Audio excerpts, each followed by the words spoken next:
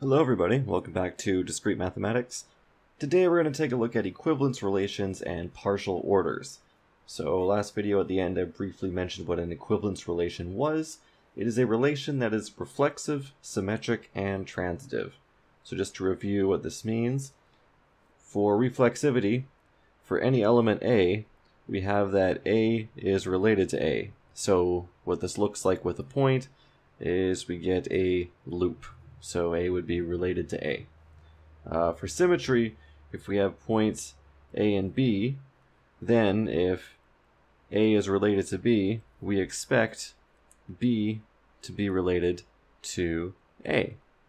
So if we have 2 points on a graph here, then if we have an arrow pointing from one to the other, we get another arrow pointing back. The third one is transitive. So this means if A is related to B and B is related to C, then we're going to get that A is related to C. So we have 3 points here, and we have an arrow from A to B, we have an arrow from B to C, therefore we're going to get this arrow from A to C.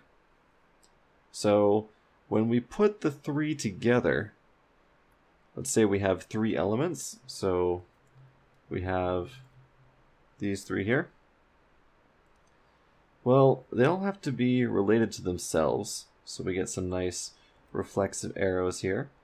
And let's say that A is going to be related to B. So we'll have this arrow going here. We're going to have B related to C. And now, if we have this graph, that means that, well, if we have an arrow pointing from one node to another, by symmetry, we have to get arrows pointing back. And by transitivity, because this node A points to B and B points to C, then we should get an arrow from A to C, and by symmetry, we get an arrow back.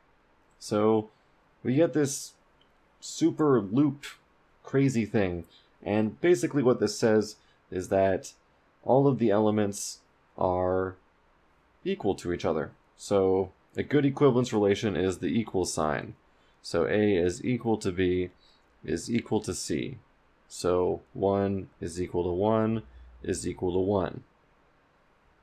This satisfies all 3 conditions. But we've already talked about that, so let's go on to denoting equivalence relations with notation. So we can write an equivalence relation R as this sort of box X. So we say X in square brackets, and it's equal to the set of Y such that X is related to Y. So what this means here is if we have some element A, we have another element B, then the equivalence relation on this element A here is everything that's related to B. So let's call this box A, for instance, and we say that A is related to A is related to B. This means that this is just the set B. So this might be a little bit confusing, but these 2 points coming up next are going to hopefully clear it up a little bit.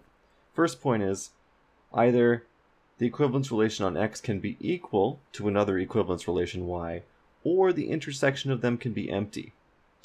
So basically what this means is, let's say if we have A is related to B and C is related to B, well, then we have this condition here where the equivalence relation of A is going to be the same thing as the equivalence relation of C. But let's say A is related to B and C is going to be related to D, and we know that A is not related to D.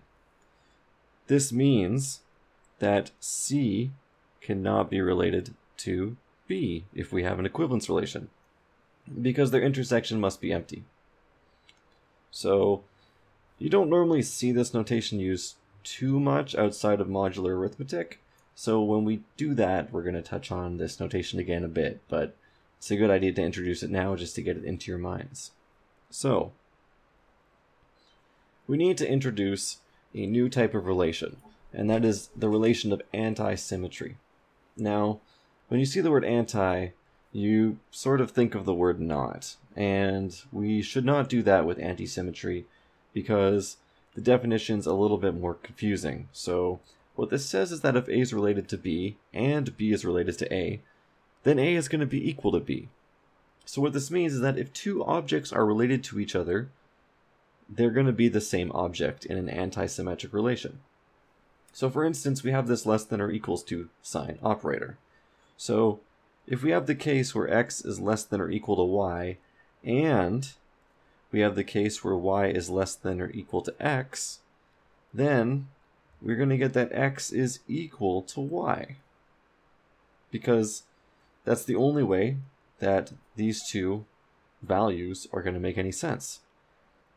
X has to be equal to y. And another operator we can show this with is the subset relation. So if we have A as a subset of B, and we have B is a subset of A, then we know that the sets A and B are equal to each other by definition, because all of A is contained within B, and all of B is contained within A, therefore they must both be equal. So this is the anti-symmetric property. And we're going to be using this in the case of partial orders. So partial orders, they are not an equivalence relation, but they're another type of relation that we should be familiar with. So a partial order is going to be anti-symmetric. So no surprises there. If there was a surprise, well, I wouldn't have introduced anti-symmetry in the slide before this. It's going to be reflexive, and it's also going to be transitive. And with partial orders, what we can do is we can use this little symbol right here, sort of like a less than or equals to sign with like a little tail sticking out. Not really, but we can use that to denote a partial order. And basically, what we get with a partial order is we don't get the case where if we have two elements, they go back and forth. We don't get this property. Instead, what we get is this sort of property. And I'm going to hold off on that sort of explanation for just a second here. And we're going to talk about some types of partial orders, because I think it's good to do this before we get into how we show them graphically and how we talk about them. So here's a couple types of partial orders. We have x less than or equal to y. So this is sort of true. Well, it is true. Completely true. Suppose we have, say, 2 less than or equal to 4. Well, it's reflexive, and so for instance we have 2 less than or equal to 2. This is going to be true for any element. It's transitive, because if we say have 2 less than or equal to 4, and we have 4 less than or equal to 5, then we know that 2 is going to be less than or equal to 5. And it's anti-symmetric, because if we have 3 is less than or equal to 3, or let's just say more generally x is less than or equal to y, and y is less than or equal to x, then we're going to get x is equal to y. So that's a partial order. Alphabetical order, it's a little bit more interesting, but it's basically the same system as the x less than or equal to y order. Instead of looking at values of numbers, we just take the letters in alphabetical order. So we know that a is going to be less than or equal to a if we order it like A, B, C, and we call that an ordered pair, and that's the whole alphabet, goes down to Z. Then we know that A is going to be less than or equal to the position of A if A is before B and B is before C, then we know A is before C. And if some letter X is before the letter Y, or at its position, and Y is before at position X, then that means that X must be the same thing as Y. So it's a little bit more abstract there, but we can write this using our notation as A is in a poset or a posit with respect to B, C, so on and so forth. So we can show partial orders like this. Now, a good way to represent partial orders is with Hasse diagrams or Hasse diagrams. So we have a set here 1, 2, 3, 4, and we've defined a relation where x is related to y if x divides y. So x exactly divides y. So if we take a look at our relation here, 1 divides 1, so you can put 1 into 1. 1 divides 2, you can put 1 into 2. 2 divides 2, because you can put 2 into 2. 2 divides 4, because you can put 2 into 4 twice, so on and so forth. So this is the relation we're going to look at. And we should probably check to see if it is a partial order. So let's take a look here. Is it reflexive? Well, we have 1, 1, 2, 2, 3, 3, and 4, 4. So we're good. Is it transitive? Okay, well, we have 1, 2, and 2, 4, so we should have 1, 4. Okay, we're good. And we have, I think that's really it we have to look for in transitivity. And then anti-symmetry. Basically, do we have two things that are symmetric to each other? We have 1, 2, we don't have 2, 1. We have 1, 3, we don't have 3, 1. We have 1, 4, we don't have 4, 1. 2, 4, we don't have 4, 2. So yeah, we're looking good here. And of course, symmetry is okay because we have 1, 1. So it's also going to be 1, 1. Because if we have 1, 1 and 1, 1, then 1 is equal to 1, which we know. So how do we represent this? Well, what we do is we give each element a point. So we'll call this 1. I'm going to put 2 over here, put 3 right here, and let's put 4 right up here. So we're going to draw some arrows with our relations here. So we know 1 goes to 1, so put an arrow there. 1 goes to 2, 1 goes to 3, 1 goes to 4, 2 goes to 2, 3 goes to 3, 4 goes to 4, and we also know that 2 goes to 4. So we have this diagram here, and it's pretty messy. So we have these wonderful things called Hasse diagrams that make things look just a little bit nicer. So here's what we do.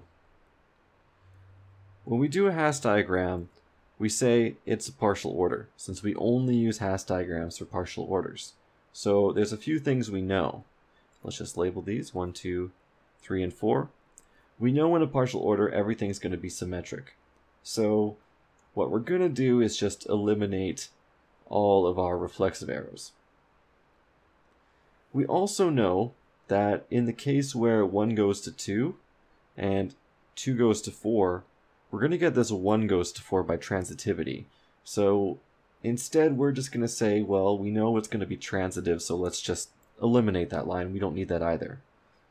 In fact, we're going to eliminate direction completely because we can figure out the direction it goes, and we know it's always going to be in the same direction due to the anti-symmetry property. So when we do all of that, we remove the reflexivity, we remove the transitivity, we remove the anti-symmetry from our diagram, we get something a little bit cleaner. And basically what this means is that we have, well, the same relations that occur over here, just we've made it a little bit nicer. So if we have a path from 1, 2, and 4, this means that we have 1R2, 1R4. So if we connect something to a higher element, it's in a relation with everything it's connected to. So 1 is in a relation with 3, 2 is in a relation with 4, and it's always going to go up. You can draw them from top to bottom or bottom to top. It's good to specify which. General convention is that the lowest number goes on the bottom and it works bottom to top. So that's a Hasse diagram. It's kind of nice to look at. It's a little bit cleaner. Eliminating arrows is always a nice thing to do. So there's a very interesting type of Hasse diagram, and I'm going to demonstrate it with this set. If A is 1, 2, 4, and 8, and we're going to use the same relation that x are y's if x divides y. So what's interesting about this? Well, 1 divides 2, 1 divides 4, 1 divides 8. 2 divides 4, 2 divides 8, 4 divides 8. And of course they're all reflexive, we know that. So let's draw what this will look like. So I need to be pretty careful here, because we're going to do it without a Hasse diagram, and then we're going to do it with a Hasse diagram. So we'll do that, that should be a 4, and that should be an 8. So we know all of these are going to be reflexive, so we're going to have to draw some reflexivity in there. And 1 is going to go to 2, 2 is going to go to 4, 4 is going to go to 8, and we also know that 1 is going to divide 4, and 1 is going to divide 8. We know 2 is also going to divide 8, and it's going to be a little bit difficult to make this look good. So I'm going to put this in there, and 2 divides 8, and this looks like just a terrible mess. So let's reduce this to a Hasse diagram. Well, we'll get rid of reflexivity here, because it takes up a lot of space, it's kind of ugly. We're going to get rid of our directions on all of our arrows, because they're not necessary. And we're going to get rid of transitivity, because we know that all partial orders are transitive. So now we get this really nice diagram that is called a total order. Why is it a total order? Because we can arrange all of our elements in a straight line. If we can arrange all of our elements in a connected straight line, it's called a total order. And that means that the elements are all reflexive, antisymmetric, and transitive with each other. So this holds the same relations as it would before, but it's much more concise, much easier to look at. And using this, we can find minimum elements, we can find maximum elements, we can find some other least elements, greatest elements, but we won't cover that. Essentially, minimum element is the bottom, maximum is the top, least and greatest.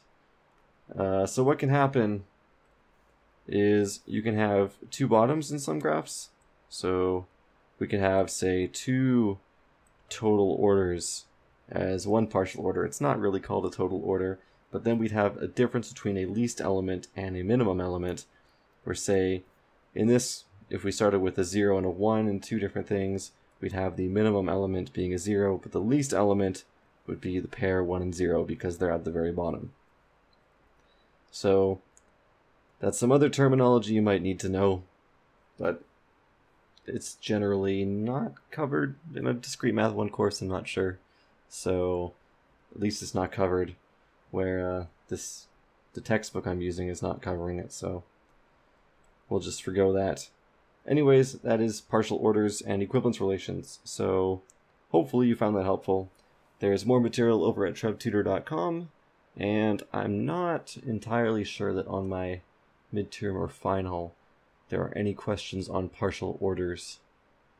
But if you need practice, the book, I should probably write this at the end of every video for Discrete Math, but you can Google the book of proof and you can browse it. It is free and it has some practice questions on partial orders in there, so you can check that out. But if you have any questions, leave them in the comments below. Share it with your friends. It really helps me out. It'll help them out. And hopefully you guys have a good day studying this stuff.